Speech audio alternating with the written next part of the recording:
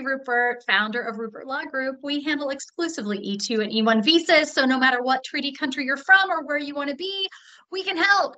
And today we have a very special guest and an old friend of the firm, Patrick Findaro, co-founder of Visa Franchise. Hey, Patrick. Angie, thanks for having me on. Yeah, it's great. Together again. We've been doing these every once in a while for years now. It's great to have you back. Oh, for sure. Both of us very focused on E2s, a lot of clients over this period. So yes, definitely. And we've worked together with, we were just talking about a couple of clients we're working together with now, and over the years we've done lots together. So for sure. Looking forward to more of that. Yeah. So Patrick, give us bullet points about Visa Franchise and what they do for E2 investors and kind of how it works with someone looking to get a visa as opposed to just opening a franchise as a US citizen or something like that. Yeah, for sure. So my brother and I started Visa Franchise back in 2015, and I was already working with franchise investments, but for another Visa category, the EB5, as you know, 800K or $1,050,000, depending where you invest. So I discovered the E2 Visa back in 2014, a year before we founded the company. And we just saw that this Visa category was extremely flexible. I already had experience with franchising. I saw that if you chose the right franchise, the right system, it really lowers your chances of failure, as well as you have a much clearer picture of when you're going to open, when you're going to break even, when you're going to make $5,000. So with franchising, we saw it was a good fit for the E2 Visa. Not the only way, as you have clients that do startups or buying an existing business. But we saw that startup franchise or a franchise resale made a lot of sense for the E2 Visa. So that's what we've been doing. And we also have a sister company. We're the owners of Vetted Biz, which is the largest database for franchises. So we have a lot of data that supplements the consulting and advisory work that we do for our E2 Visa clients at Visa Franchise. Amazing. And I know you've helped so many people with us, without us, all over the place. So it would be great for anybody looking for a franchise opportunity. Patrick and the crew at Visa Franchise are great because they have so many options too, right? But most importantly, because I've noticed this in life, and maybe you have too, when you have way too many choices, sometimes it's a little overwhelming. So I know one of the things that you guys do too is help people narrow it down to something that, first of all, they're going to enjoy. Second of all, they could be successful at. So they don't have 35 businesses to choose from. They have 2 or 3 that are really going to fit their skills, interests, investment level, things like that, right? Yeah, exactly. So for our clients that right now, most of them we have a monthly retainer with. The first couple of weeks, it's more exploratory, learning more about them, where they want to invest, how much money, what industries, how many hours they're going to be able to allocate in the business. What were their functional expertise? Were they really good at sales? Were they really good at managing people?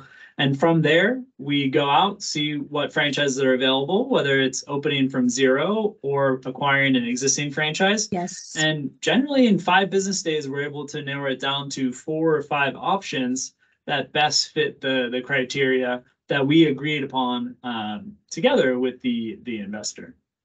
Yeah, I think that's great because it's so helpful to, the United States is a big world, and kind of just having some direction and some hand holding a little bit up front really helps a lot. We find that as well with our clients. But today I really wanted to talk about some of the trends. Now, you know me, as when we work together, I always like the service-based the businesses. They typically are a little bit faster for investors. They can be a little bit slightly lower price point. I always tell people, though, if it's your dream to open up a doghouse or something similar, then do it. But if you're kind of looking for something that's a little bit quicker, maybe a little bit more streamlined, service-based are great. I know you kind of feel the same way. Tell me a little bit about some trends right now. Like, what are some hot service-based businesses that could work? Yeah, great question. So I would say trends go in 2 different ways. Like, if you're looking at like what business owners like to do, what consumers really like, those are kind of attractive businesses, they generally make less money. So if it's something that's like a fitness franchise, some type of franchise that people really enjoy doing, it's generally not going to make as much money. But in terms of making money and getting open fast, junk removal is hot. Staffing businesses. Interesting. Well, let's talk about junk removal for a minute. I'm very interested in that. Personally and from an E2 visa perspective. But so what types of things are involved in junk removal, and what are the hot geographic areas for junk removal? Yeah, no, for sure. So on our channel Vetted Biz, we've interviewed the founder of 1-800-GOT-JUNK, which has been around for a long time. And unfortunately, there's not really much geographic area left. You have to buy an existing one that's generally going to be over $1 million to buy. Junk King, which is also based in California, they have resale opportunities throughout the state of California, and there's a few key markets that they're expanding in, as well as Accelerated Waste Solution, which has one of their brands, consumer-facing brands, is Junk Shot, and they're expanding throughout the United States. They're based in Florida, but they're opening up locations throughout the U.S. All of those brands have had E2 visa investors in the past. And with junk removal, especially where there's great demographic trends and where people are moving commercial or residential, there's generally going to be a solid opportunity for the landlord to engage your services or for the tenant. Very interesting. I love that. So, and I think you're right. I mean, anybody that watches Hoarders knows very well about 1-800-GOT-JUNK, right? But you bring up an excellent point, and something that I think people need to know is it's like there are usually a variety. This is the great thing about America, right? There's always competition. So if that's kind of all sealed up, which it sounds like it is for the most part. Well, unless you have the money, because right, or you want to do that kind of 1-800-GOT-JUNK, I think the average sales are like 2.7 mil. So if someone's making like 400K, 500K hauling junk, they're gonna sell that for like 1.5, $2 million. So you could buy it, but most E2 visa investors, it's more like 150, 200. They're not investing millions. That's right. And you don't want the Northern Alaska region either. Yeah. Nobody wants that, right? I guess unless you're coming from Northern Finland or something. But other than that, nobody wants that. But the point is, there are these other franchises as well, right? And it's same general vibes. I'm sure there are some differences among them, but there's something else out there. If that's something that appeals to you, there's an opportunity. Love that. And obviously where the people are, the junk is, right? For sure. So junk removal, that's awesome. I love that. And I love having a couple of things for people to think about. I never recommend any businesses for anyone because I have no idea what they like or they don't, but it is interesting as that kind of category. I think that's awesome. What else were you mentioning was a good kind of trend and a service business? Home care staffing. So Tell it's a business that you're going to have a lot of people. So you basically set up a caregiving staffing agency. Depending on the state, it's going to be more regulated or less regulated. California, Florida, pretty regulated. There's other states that I believe, as of today, you don't need a license to operate, so you can get it open really fast and start the staffing agency. But effectively, you're providing caregivers mostly to elderly people in a certain area. So think the Sunshine States where people are retiring.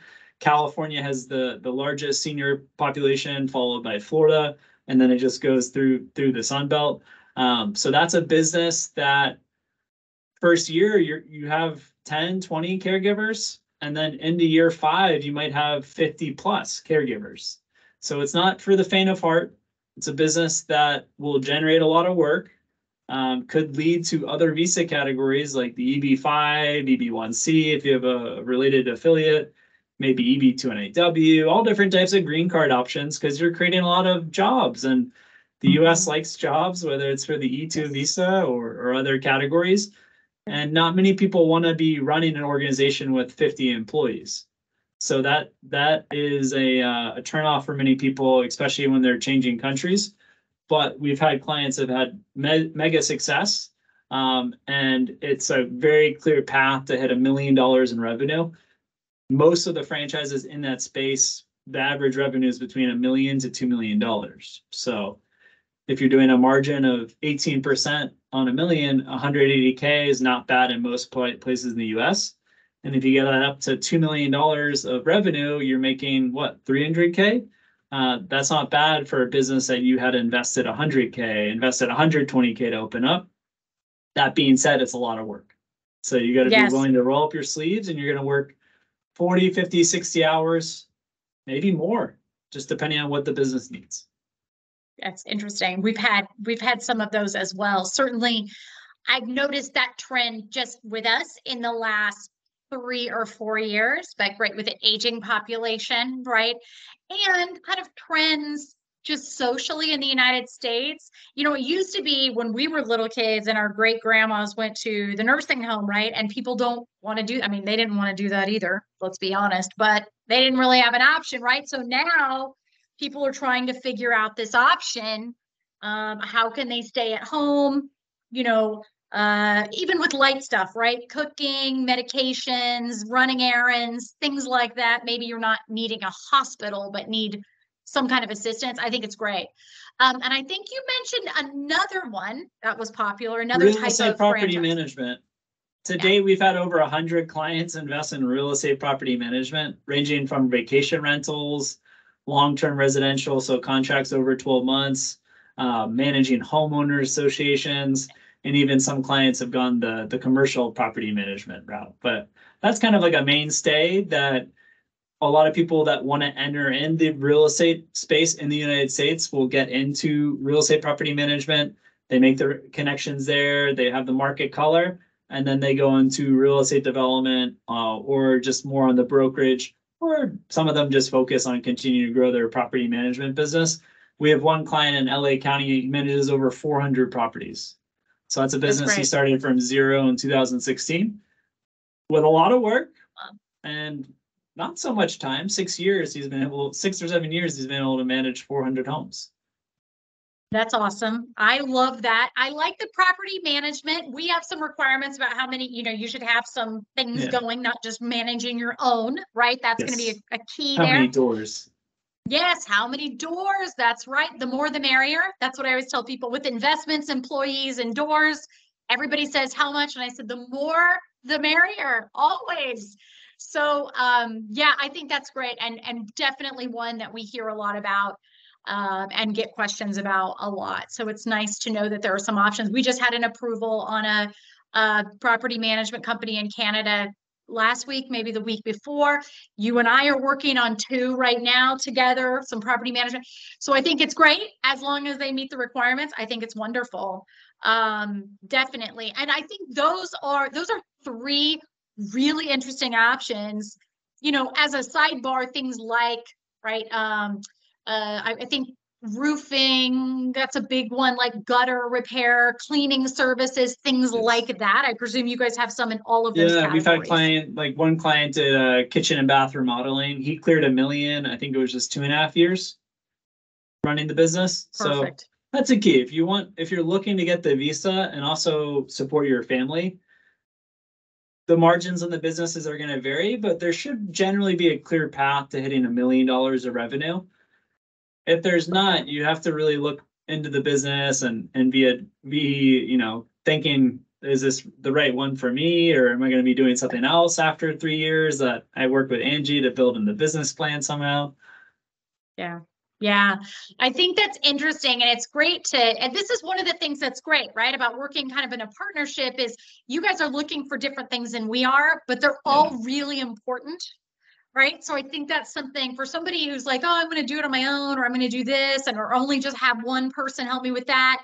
You know, there's something to be said for working with a team because everybody's going to point out some different things. Yeah, I think you can do it on your own, but generally people that amass like 200K to invest, it's worth like the advisors.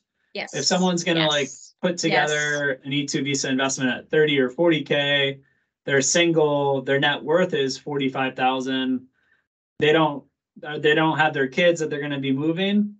Okay, yeah, I understand. Maybe you roll the dice, and that's fine. But if you have the assets, if you have the income potential, And if you're moving your kids too, you don't want to mess around where there could be a delay and you have to go back into the consulate. But every situation's unique. Yes, everybody is unique, but I think it's really important to know that, you know, when you talk about moving to another country, particularly the United States, it's a big country. There's a lot going on. I think you're going to find that it's very friendly, but having some different professionals helping you in different areas is only going to help. So, you know, working with people like Patrick, like me, who work with teams, you know, we've got different things going on. So you can have some assistance and some help in other ways. Key as far as we're concerned. I know you feel the same with that. Yeah, what comes down is we end up doing a lot of cases, and you end up doing a lot of cases in your sphere of immigration. And with that, the client's able to get the best result, where there are some one-stop shop solutions that, you know, one firm I can think of when our client was denied the visa, where they do every visa. They're not just focused on E2s and E1s like yourself, family, you name it. They do accounting services. They do everything. And the client the petition wasn't well put together. The client was denied, and they had to switch to another attorney. So I think it comes down to volume. And when you're choosing an advisor, make sure they do a lot of whatever you're getting from that advisor. Right. That's right. I think you're right about that. And it's in the name, right? It's Visa Franchise. Yeah. Visa Franchise. That's what they do. So it's great. And it's great to see you again, Patrick. Thanks so much for joining. We're going to put Patrick's contact info after this video along with ours. So if you are in the market for a franchise or an E2 or both, you know who to contact. Thanks so much, Patrick. It's great to speak with you today. Thanks, Angie.